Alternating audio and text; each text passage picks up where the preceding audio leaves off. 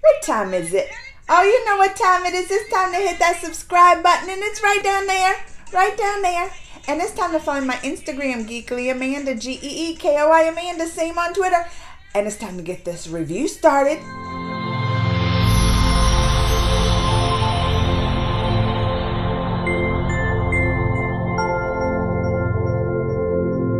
Let's talk about the new Blumhouse movies.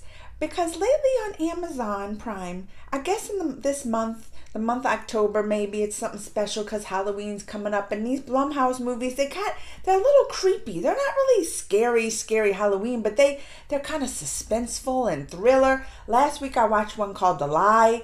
And today a new one came out called The Evil Eye. This is my jam right here. It's got the Indian focus, you know, half of it's taking place in New Delhi, the other half in New Orleans. That's where I was born, New Orleans. So how can I had to watch it? It's mixing all my favorite things together. I didn't know what The Evil Eye was about. Like the superstition about it. Apparently, you can cast a curse on somebody just by giving them the evil eye. Well, now that I must been cursing my kids a lot because they get my eyes all the time. Like when they do something, I'll be like, and you can even do this curse unaware. Somebody can give you the evil eye and you don't even know it, and then you got the curse on you. Anyway, the movie's about, it's called The Evil Eye. It's about this mom, Indian mom. She lives in New Delhi, who's real protective over her daughter, you know.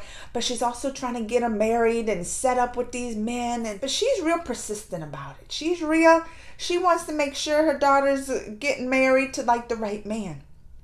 And I guess because something in the mom's past, I mean, I don't want to give too much away, but something in the mom's past, she had bad relationships, problems, and I guess got the curse, and she's always making sure her daughter's wearing the little amulet. Daughter kind of met somebody, but it's not somebody the mom, well, you know, picked out for her. I don't want to give it away. These Blumhouse movies are kind of hit or miss for me. Mostly miss. I'm sorry. I mean, I know they're suspenseful and thriller, and I'm going to tell you, at the end, there's always a crazy, like, what just happened?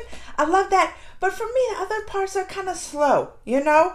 I saw The Lie, I thought in the middle, I kind of got tired of it, a little slow. I thought this Evil Eye kind of got a little slow in the middle. So that was my biggest problem with this one. She's worried about her daughter. All right, how many times you going to call on the phone? Because I know that cell phone bill you got calling from New Delhi, New Orleans is pretty big. The thing that always saves it for me is the end, like on The Lie. The ending, when I saw that, I was like, what? And now this one, I'm like, did this just happen? You know?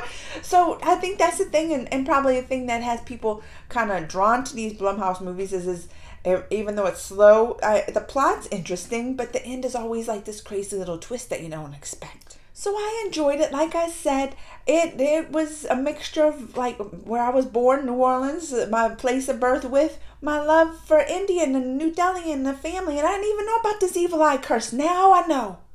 And now y'all gonna go watch it and go tell me if you think somebody gave you an evil eye and where I can get one of those amulets, because I kind of need it. All right, y'all, if you've seen it, let me know. Comments, thumbs, all that. Until next time, mwah!